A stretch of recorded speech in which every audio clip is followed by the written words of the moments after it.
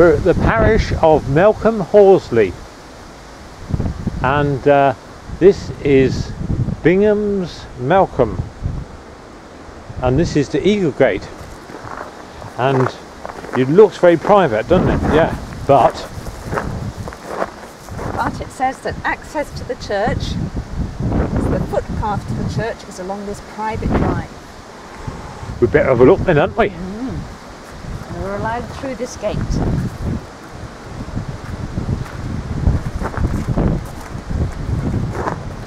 I think we better shut the gate up. I think that's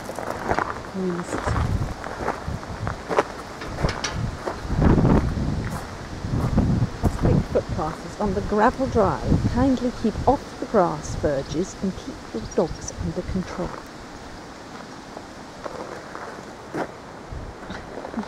Off we jolly well go. I think that might be the church over there. What, over there through them bushes? That's it. That looks like a house and that looks like a house. Looks a bit camouflaged, doesn't it? Is it a private village? And that's, what's that up there? No. Oh, Looks like some dormer windows. that's the house. Might be a house. There it is, look. Wow! It's like it's sort of coming up out the ground.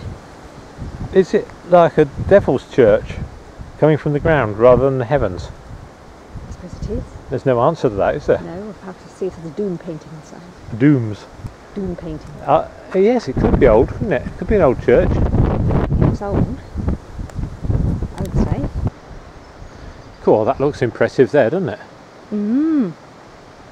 It's lovely with the light on. Yeah, and the yew tree and the poplar at the back. And I like the ironwork. Is it ironwork in the windows and the bell tower? Oh yeah.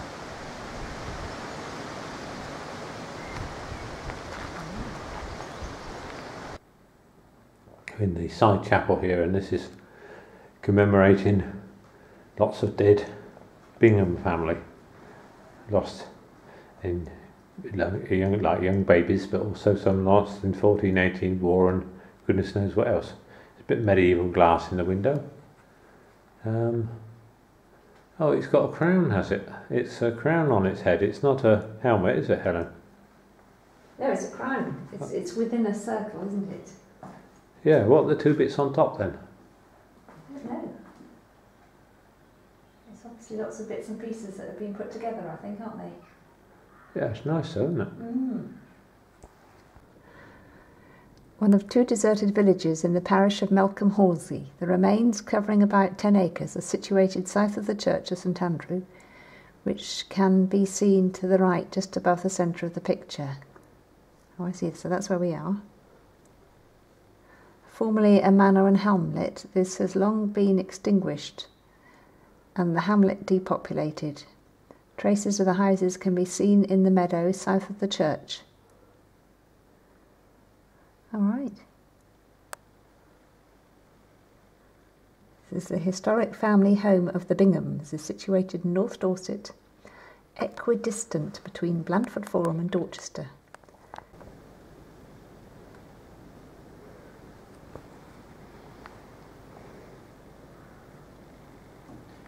Remained in the family to 1895. Links to Hardy's novels will be found as Parson Trinkham is based on the Reverend Charles Bingham.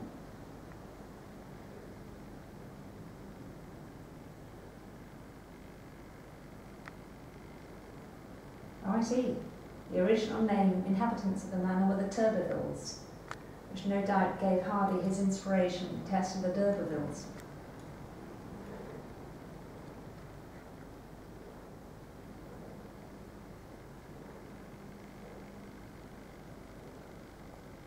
So he owns it now, does it?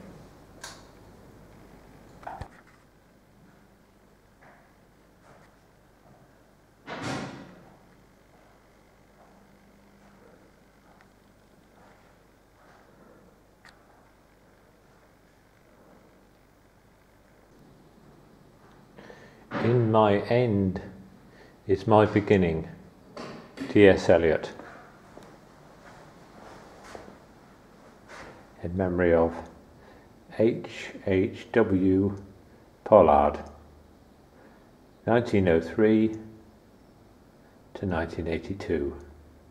And there's a picture of a sea sailing boat.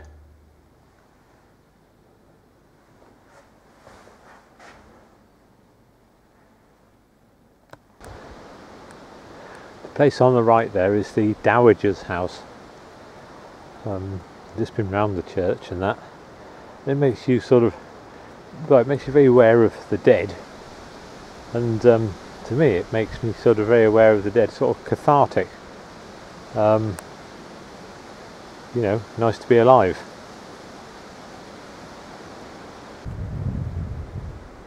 Well, we've just walked through the grounds and we're seeing where we are, sort of thing, and come to a stile, to a road. And what's that you got there, Helen? I think it's a dog gate. Dog gate. Go on, Bertie. Woof woof woof woof.